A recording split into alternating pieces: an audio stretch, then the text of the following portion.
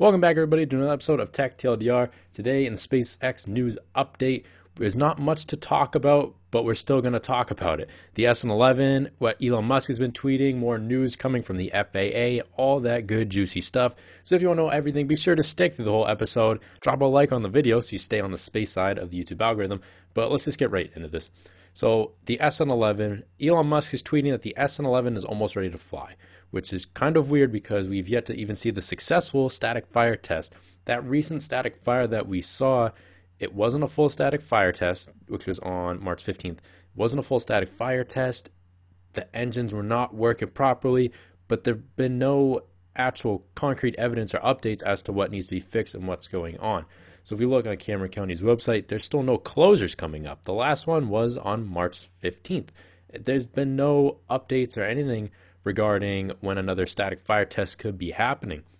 And again, no one really seems to know the exact reason. There's a lot of rumors and speculation, but there is no concrete evidence. However, if we go on the FAA's TFR website and we look in that Texas area, SpaceX has clearance for this coming March 19th and March 20th for airspace.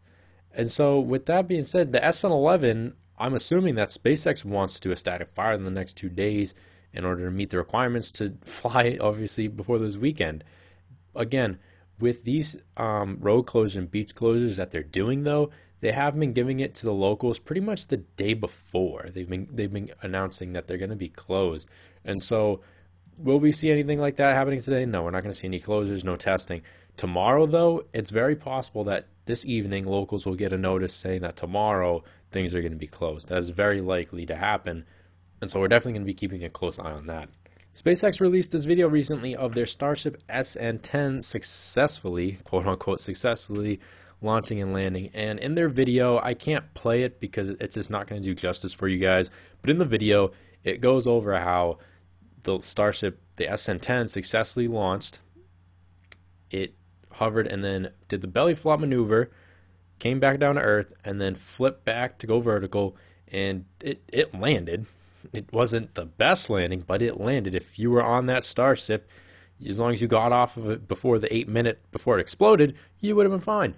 And a lot of people are just trying to roast SpaceX right now because the video only showcases the good stuff. It doesn't talk about how it crushed the landing leg or how it exploded afterwards. And everybody in the comments, everybody's a keyboard hero and has to talk about how it wasn't successful because it blew up and this and that. And you know the people that are hating on this are literally the people whose like biggest accomplishment was probably getting a participation trophy back in like elementary school. It's just sad to see. In my opinion, I think it was a huge success. The fact that it didn't explode on its way down, touching the launch pad, it actually exploded afterwards. So at least, you have that 8 minutes to get off the Starship at this point. We know that. So if you were on that, it's sort of like, imagine when you're flying and you get off a plane, everybody's rushing to get off. It's still like that. You know what I mean? Their system, it's no different than taking a plane ride, in my opinion. They still have a lot to fix, obviously. I was just kind of grinding my gears that people are so negative about the thing. Like, of course, they don't have it perfect. But speaking, though, of that video, so Everyday Astronaut was saying how he couldn't believe that it was real, how crisp that photo was, the video was, I'm sorry, and how it literally looked like CGI. And it really does. The video, it's incredible how just this giant thing landing on this pad. It's really cool. But someone went to say that full stack flight in July. Rob Dickinson. A full stack flight would have been with a super heavy booster and also going into orbit, which they've done neither so far. And he's saying they want to do this in July, and Elon Musk is saying that is their goal. That super heavy booster that is being built, as we all see right now, it's March right now. So you have until April, May, and June. You have 3 full months, and then some of the rest of March and whatever time in July they want to work on it. So you have about 4 months until we can possibly see the Starship with the super heavy booster go into orbit. 4 months away, guys. Just think 4 months ago, they couldn't even land the SN8. And now in another 4 months, they're going to be putting this into orbit. Well, as long as things go well. And I truly think that they will. So far, SpaceX has had their hiccups, but they've gone really well in the most part. but when you think about the type of testing involved and all the different variables that go into launching a gigantic Starship rocket and then landing it, things have gone pretty well besides with the FAA. But regarding the FAA, so Christian Davenport had tweeted that from the FAA, they found no public safety concerns in the SN10 explosions. And because of that, that's going to make things a lot more smoother for SpaceX. They're not going to have to go through that inspection like they did with the SN9.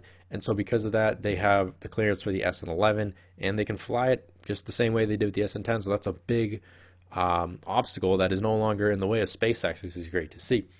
Oh, and finally, the coolest, I think, story from this is Big Boat Driver on Twitter tweeted a photo of the progress of the Phobos Launch, the oil rig, the launch pad they want to do.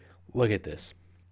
They are currently working on the Phobos launch station for SpaceX, and they've been removing stuff is all they've really been doing. There's no additions yet. It's all just removing.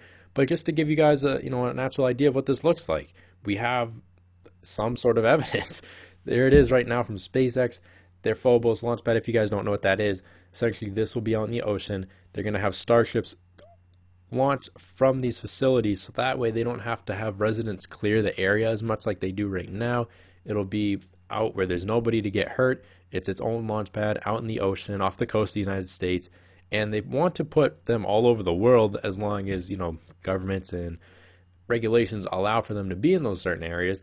That is the long-term goal, is to have these pads be the way that they launch into outer space and not have to do it in a populated area and not have to disturb people who live there. Let me know if you're excited for this thing coming up in the comments. I really want to know what you guys think about what they're going to do, the theories and whatnot like that. That's all I have for you guys in this episode. So be sure to drop a like on the video if you enjoyed the video. Subscribe if you want more content like this, and be sure to have a good one.